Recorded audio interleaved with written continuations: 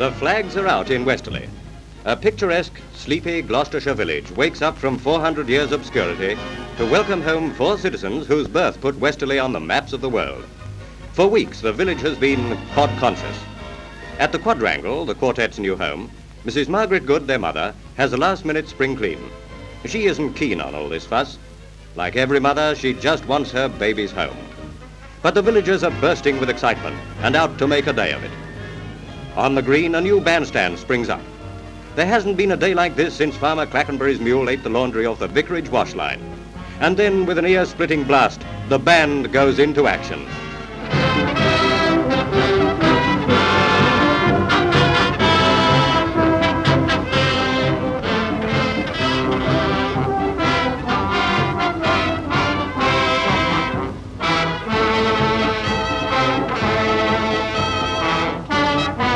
Extra police are called in to deal with foreign sightseers.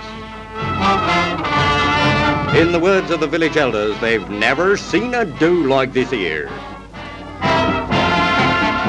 To the shrill cheers of schoolchildren, specially given the day off, Mr. and Mrs. Good, with the 4 baby daughters whose advent made the Good name famous, drive home in triumph. Even if he doesn't know what it's all about, everybody else does, and is making the most of it. First to greet the arrivals is little daughter Susan Good. Surprised at having 4 new sisters all at once, she hasn't quite discovered where she stands. The only ones who are treating the whole affair with disdain are the 4 whom everyone has come to see.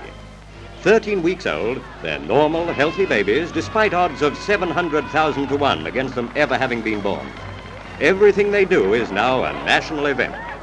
It's only by pushing past reporters, photographers, film cameras and microphones that their father and mother can take them home.